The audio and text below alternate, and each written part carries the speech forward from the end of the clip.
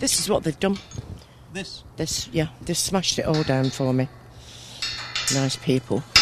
Well, community spirit may be alive and kicking in some places, but for pensioner Rini Kavanagh, it's a daily war against antisocial behaviour, and the front line is right here on her doorstep.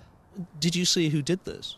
Well, yeah, because like I say, he was stood at my gate giving me verbal abuse. They've purposely come down to smash my fencing in, to frighten me. And that's basically what they've done. What next? I'll move. To either into Bolton, if I get offered this house in Bolton, or I will go to New Zealand or Australia. I have a brother-in-law out in New Zealand on Waikiki Island, that apparently there is no criminal activity at all whatsoever. Well, on the basis of what's happened to Rini Kavanagh, it does seem as though community spirit isn't everything that you'd like it to be. But what's the experience of other people? When did you last speak to one of your neighbours? Yesterday morning. Yeah, I look after, like clean for her and that. Do you? Yeah. Yes. Yeah. Have you spoken to your neighbours lately? Yes.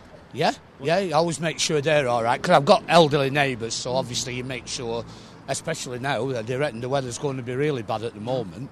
I know my neighbours on the right-hand side, and I got on with them quite well, actually, yeah. Two very different aspects on the subject of community spirit. This is Rini Kavanagh's experience, and that's why this is probably going to be the last Christmas that Rini spends in this community.